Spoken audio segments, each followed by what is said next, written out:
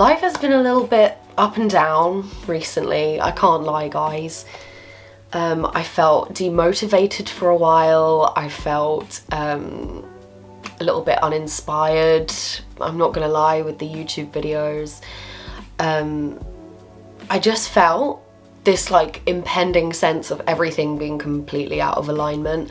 I've also been really not enjoying my part-time job. So obviously we have, as a performer and a dancer, you know, that's kind of like what I want to do as my main career, but as I'm starting out, I do have a part-time job to help me make ends meet and, you know, pay for my classes and my training and things like that. But so I work in a pub, I work in a restaurant.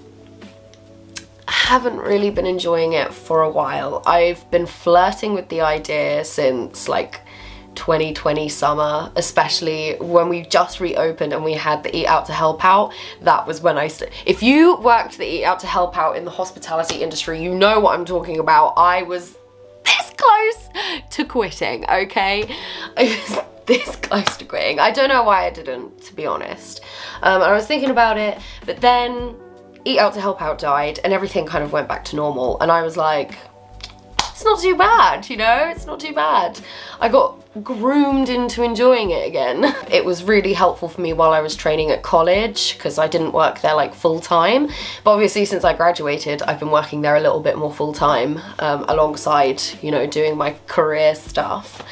It's kind of like a side hustle job, if you will. It's one of these jobs, it's a part-time job that pays the bare minimum, absolute peanuts. And I have to work countless hours in order to make something substantial. So I have to trade in huge amounts of my time to make, I mean, it does cover me for the month, but like I can just about cover myself. And you know, I'm 25 and I'm 25 this year, guys. 25.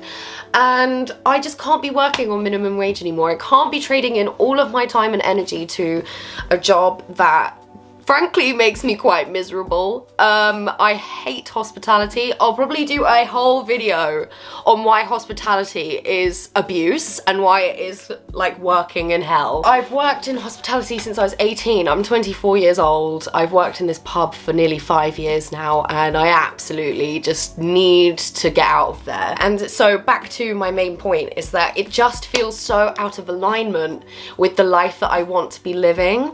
And there's so much content now on YouTube, which is great. I love watching all of this like becoming that girl, manifesting my dream life content. I just absolutely eat that up. Yeah, and I've been watching it and I've just been like, what am I doing? You know, what am I doing? I need to get my life together. I need to be operating on this frequency. I need to get out of this misery, okay? So I've been doing a lot of job hunting. I've also been getting on these casting platforms, which is another thing that I want to talk about in terms of alignment. So obviously as an actor and a dancer, I need to be doing things pretty much most to every day.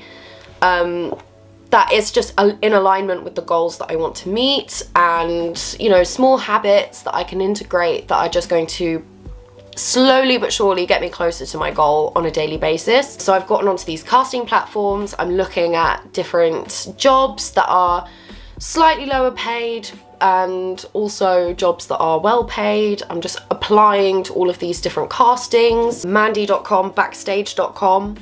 I can do a video about those as well because they're really good tools for actors and dancers. Would recommend getting on there. Yeah, I've been looking on Indeed, I've been looking at other jobs. I am not going to work in the hospitality industry anymore. Child, I am done. I'm through with the hospitality industry. You have seen the back of me now. I want to go into more fitness, PTing, wellness. I'm really interested in wellness, mindfulness, fitness, health, things like that. And I've had some really fun ideas like of what I want to do in terms of going in that direction, and I just really want to take this leap of faith. I feel like I've been playing it so safe and staying in my comfort zone and just not starting that thing that I want to start. Do you know what I mean? So this year, 222, 2022, yeah, 222, I keep seeing that everywhere, represents a fresh start, guys, and our mind is a powerful instrument we can use to shape our lives, okay? These are things that I'm learning. You may change your life by focusing on positive thoughts. In numerology, angel number 222 indicates that your optimistic thoughts and visualizations are soon going to come to fruition. So it's time to take action, because I keep seeing this number everywhere.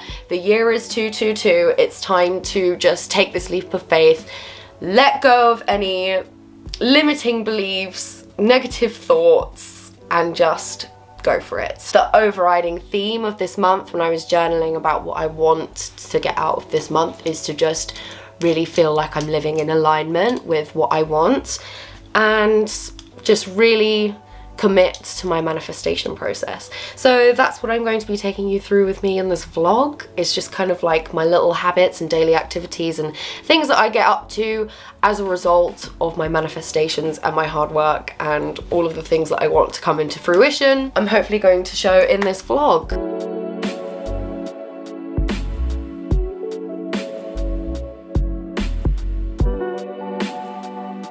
One of my goals is to start doing some modelling work, and I need to get a modelling agent. So I'm taking some Polaroid style pictures. I'm getting some fairly neutral poses in a neutral black outfit with a blank background, and I'm going to put those on my profiles and kind of like do some submissions. Today I'm doing pictures. I've got to do a small little self-tape. I also need to learn lines for another self-tape that I've got to do, and I've got to do a little parcel run and pick up some parcels because I ordered some things off Vinted, so I might actually do a little mini haul for you there when I go and pick those up. So I've just finished filming a self-tape that I have been meaning to film this week. Self-tapes are something that I've been trying to like attract more of into my life, and just like auditions and opportunities like this is something that I feel I should be doing like on a weekly basis. Even if I'm not getting all of these jobs that I'm doing self-tapes for, I should still be auditioning and self-taping regularly, which I felt in 2021 I didn't have enough of. And since I've been more proactive with looking for castings and auditions and things like that, I've had a couple roll in. So I was just filming my self-tape for this little short film that I've applied for, and I just got an email from Backstage, the other casting platform that I'm on, saying that there's a film company that wants me to audition for the lead role in their short film that they're producing, and it's a paid job as well, so it's a short paid film. And it just fills me with joy. I'm just so grateful that these opportunities are starting to flow easier to me. I'm using lots of affirmations like I attract opportunities, I attract success, I attract abundance. These are all affirmations that I've been using, and I can really just feel the energy right now. Literally, as I finished filming the self-tape that I've meant to be doing this week, I've got another self-tape due for next week. So I feel like I'm just really like majorly attracting stuff. And today, actually, guys, today, the date is the 2nd of the 2nd, February 2022, 2222. So, and I've been seeing that number so much recently, and today is the day, guys. And the fact that I decided to do my self-tape on a day where I'm trying to manifest more film work and auditions and self-tapes and things like that, I got another email through. This stuff is real, guys. I can't even tell you, like, you have the power to bring and invite and attract this stuff into your life. And it's literally just by living in alignment and just doing things that feel aligned with what you want to do and achieve, and following your intuition and releasing those limiting beliefs, which is something that I was struggling with last year, I think, quite a lot. And I had to really like sit with myself and kind of break down my limiting beliefs, and I'm really proud of myself for how far I've come, and I'm proud of myself for the work that I've done today, and I'm proud of myself for getting a self-tape for next week. I've got to do some prep for that. I've got the script through. It's actually quite difficult. I've got to do a little bit more practicing with this one. The self-tape that I've just done was really quite easy to film and rehearse, whereas this one, is harder because it's a lot of stage direction, so it's more like acting without any dialogue, which is harder than acting with dialogue, I think, personally. Yeah, I just thought I'd update you guys. The alignment thing seems to be aligning. Let me know if you've had any small wins for yourself this week, or if there's anything that you feel like you wanted to attract and you've attracted something aligned with what you've wanted to manifest, or if it's the actual thing you wanted to manifest. Let me know.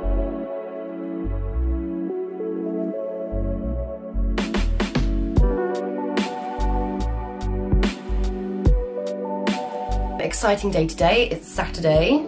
Woo! I normally work at my part-time job on Saturdays, but today I'm very lucky because I've got the day booked off and I'm going to a very exciting thing which I didn't even know existed until a few weeks ago, okay? The platform that I've been on, mandy.com, where I've been doing my self-tapes, I saw on there that they were advertising this thing called Pro Expo, an actors convention, but it's kind of like a convention of resources for actors. So there's things like seminars, monologue one-to-ones, career mentoring, networking, things like that. I'm only just starting to get my foot in with like screen acting and things like that, and I want to soak up the wealth of information that's going to be there, and the networking will probably be very useful for me. I'll probably be able to talk to some people who have some projects going on, or I can get some advice.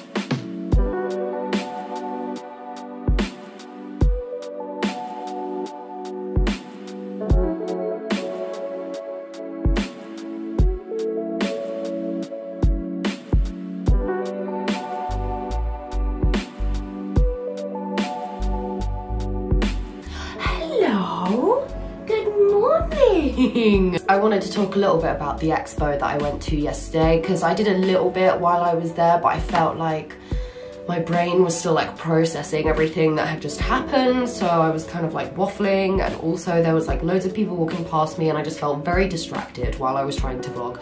This is something that I really need to get better at, is just like vlogging in public and not letting people staring at me as they walk past bother me. I wanted to talk about some of the things that I picked up there, some of the resources and stalls that I looked at that really caught my attention. There's fluff flying around. Nick Hern Books, which tends to do like a lot of plays and stuff. So they had a bookstore, and I picked up 3 different plays. And the reason I wanted to get these plays is because I do have some plays upstairs that I got years ago at National Theatre Bookshop, but I just kind of picked them up. I didn't really read them. I did read them, but like I didn't really like read the blurb when I picked them up, so I didn't really enjoy the plays. The monologues that were in them were not that great. So I feel like these were a little bit more carefully hand selected, and they all have monologues in them. Obviously this is collections of monologues, but they all have monologues in them. And one of the seminars I went to yesterday, and also something that my acting teachers used to say, is to practice doing self-tapes and to get like monologues and find scenes from, you know, TV shows and films that you like, that is to your casting, and practicing doing self-tapes like over and over. I also picked up these 2 books. So I've got the Surviving Actors Manual, picked up my attention straight away, but it's the essential one-stop handbook for actors with everything you need to survive and thrive. So it kind of has things in it: establishing your personal brand and business plan, getting great headshots, showreels, voice reels, and a website, dealing with agents, casting directors, and auditions, developing your networking skills, and managing your money. So some of these, personal brand and business plan, I've been trying to work as an actor and dancer for like 2 years, and I don't think I've still quite got to grips with like the business side of it yet. This is something that like no one really teaches you. I mean, my college tried to teach that to me, but I still, like, it's one of those things that's like someone can tell you, but like you have to get your head around it. I haven't got my head around the business side yet, so I felt like this would be perfect for me. Rule Breakers, Changing the Way Actors Do Business by Valerie Hubbard. This Rule Breakers teaches professional actors how to create and operate their acting career as a successful business. So this again is like about the more like business side of it. In other words, this book teaches actors how to get out of their own way and claim the career they want. sold. I mean, it was a tenner, so I was like, sold. This is very interesting. So this is a place called Independent Dramatic Action Specialist. So this is essentially training for action scenes, doing things like stage combat, not stage combat, but like combat training. You can actually get qualifications from this place. So qualifications in combat, rifle handling, using different types of guns that you would probably use on set. But yeah, this is like extra skills that you can learn as a side to your acting career, which makes you more castable in a lot more films, because you're able to do fight scenes, you can ride horses. I think they do horse riding on here. You can do sword fighting, you can, you know, fight someone hands-on. An extra skill that you can add to your bow and makes you more hireable. So I'm really interested in looking at this. I also discovered this place called Gravy for the Brain. So this is a voiceover industry coaching and mentoring website. Voiceover courses, mentoring, business mentoring on how to market your voiceover business. This is a really great second stream of income as well for actors if you want to do it as like a side hustle. So I was looking at this. I went to a seminar as well for this because I'm interested in doing this as a side. And finally, this is something that really excited me, is STAC Studio. But STAC Studio is essentially a self-taping and showreel for actors studio. They do self-tape sessions, they do coaching as well, so like screen acting coaching. They have a career kickstart package where they kind of help you identify your casting type, tailor your CV, headshot and showreel. They have a rehearsal space, you can do a showreel with them. There's actor marketing packages, you can do workshops from literally £10, casting workshops. There's so much. And I just thought, I didn't realise that this, because I was looking for things like this in London and this did not come up on my search. This is what I mean. So if I hadn't gone to Actors Expo, I never would have found out about this. I never would have found out about Gravy on the Brain. I never would have found out about this extra skills place. So I am really glad I went, and it was really beneficial.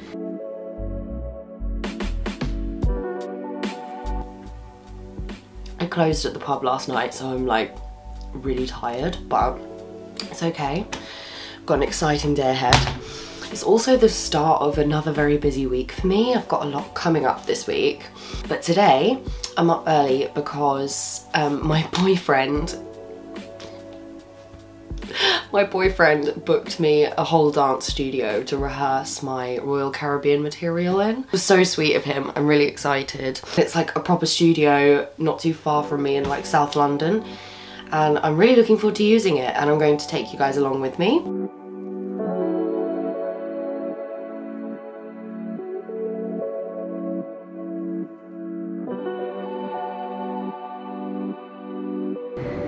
Hello everybody, I'm here in the studio that my boyfriend booked for me, and it's great. Here he is. Here he is, the man of the hour. Hello.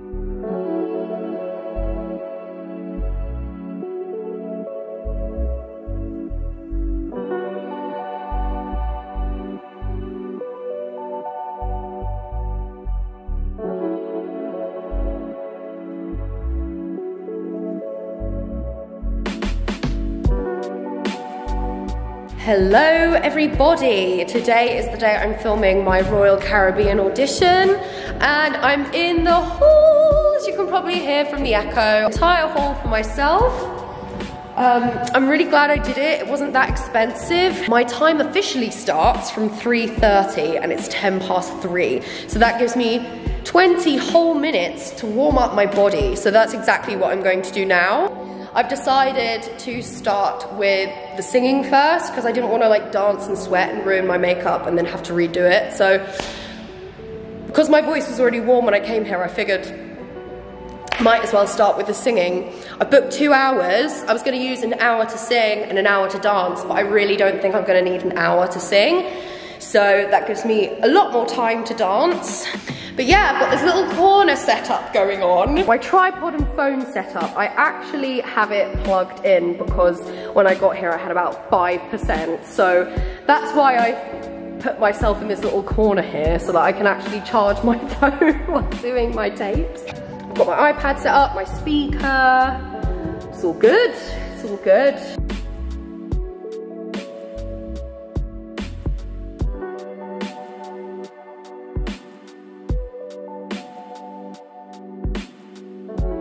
Just tried filming the choreography like lengthways so I'd have plenty of room, but the camera wasn't, I was going off of camera, so I'm out of breath. So I decided to do it depth-wise, and I've figured out that that's plenty more room to do this tape. So, God, I'm absolutely dying. I'm not gonna lie, these combos are killing me off.